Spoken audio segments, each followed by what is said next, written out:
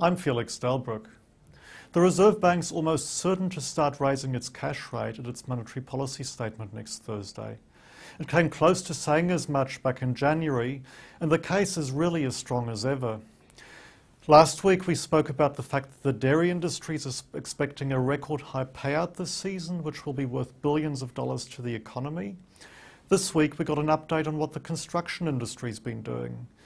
Now, building activity in the December quarter wasn't quite as strong as we'd expected. In fact, it fell about 1%. We think that's largely a matter of timing.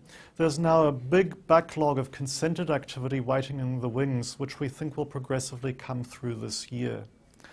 But importantly for the Reserve Bank, it's no longer just about the construction industry or the dairy industry for that matter. Across the board, we've seen a really noticeable rise in business confidence, and businesses aren't just more confident. A growing number of them are saying that they expect stronger economic growth to translate into rising prices. So I think a rate rise next Thursday is close to a done deal.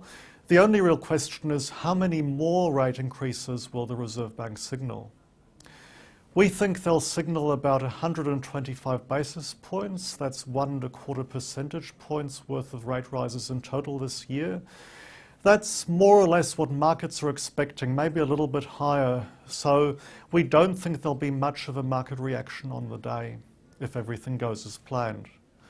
For borrowers, what this means is that while we expect floating rates to progressively rise over the coming year, we think that's been more or less baked into where fixed rates already are at the moment.